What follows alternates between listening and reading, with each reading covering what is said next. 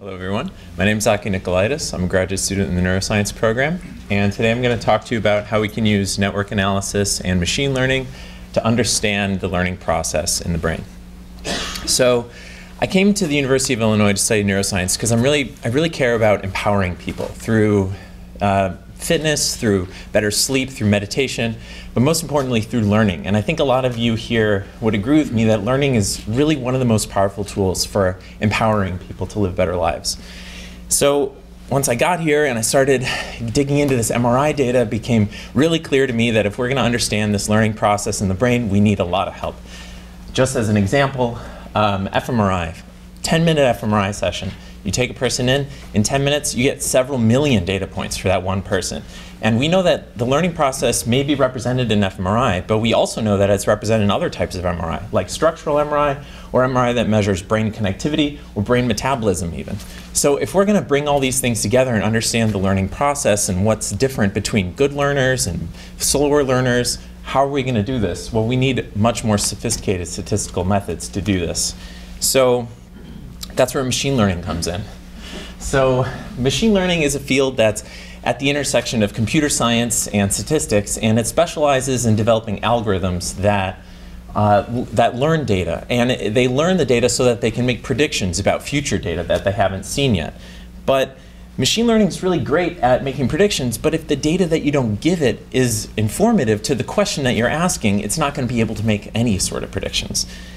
So that's where network analysis comes in. So network analysis is a field of mathematics and computer science that specializes in studying the interrelationships between different objects. And using network analysis, we can quickly extract networks out of data and analyze it and take some of the most important or fundamental aspects of that data out of the network really quickly. And so you can see that there's, is it frozen?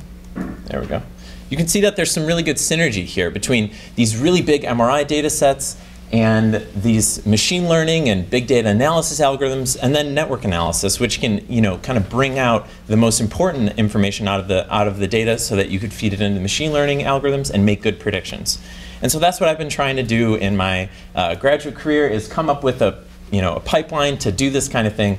And the basic idea is that we want to predict what's the difference between people who are fast learners, people who are slow learners, or try to predict based on how people's brains change over the course of the learning process, predict how much they actually ended up learning. And so the process is pretty simple. We take in this MRI data, and then we create the networks based on that data, and we visualize them. We can visualize them with really simple sort of visualizations like these graphs I have here, or we can visualize them with slightly more complicated visualizations like this one. So in this visualization, it's called a clustergram. It's a technique from genomics. What you're seeing is you're seeing all of the connectivity data for a large group of subjects in their subcortical network. So the subcortical network is a network in the brain that's really important for procedural learning, like learning how to ride a bike or learning how to play the piano or something like that. So we thought that, if this network is informative with regards to how well the procedural learning is going to happen, then we should expect that based on how well people's brains are wired up in this network, we should be able to predict how well they're going to perform in a procedural learning task. And so that's what we did. We fed that information into our machine learning algorithm, and we found that we could predict better than chance in all of the different subtasks within this procedural learning task. But then if you look back at this cluster visualization that I was showing earlier, you see that there are these two clusters, right? There's this one up here and one down here. And the question was, maybe this visualization can help us understand not just that the subcortical network more broadly is involved in the procedural learning task, which is something that we understand from neuroscience already, but maybe what specifically about the subcortical network is involved in the learning task. And so we put that into our machine learning algorithm, and up here on the upper left we found that we could predict about at the same accuracy as we could with the full network. And interestingly, when we just look at the leftovers, so the things that weren't in the cluster, we find that we are at chance, meaning that there's not really any informative information that's left over. So we were also interested in seeing, we were predicting before how good people were going to perform at a procedural learning task, but we were also interested in seeing maybe we could look at pre-training differences in their brain connectivity and predict how much they were going to be able to learn over time based on how their brain was wired up before they even started the training. And we found that in the motor network, the part of the brain that is involved in learning, motor learning, like and movement, we could predict over 50% of the variance in learning in this task.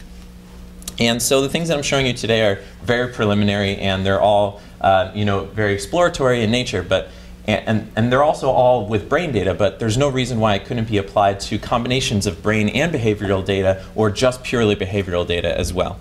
And I'd like to thank my advisor, Kramer and Smaragdis, for helping me with this, and my undergraduates and all of you for your attention. Thank you very much.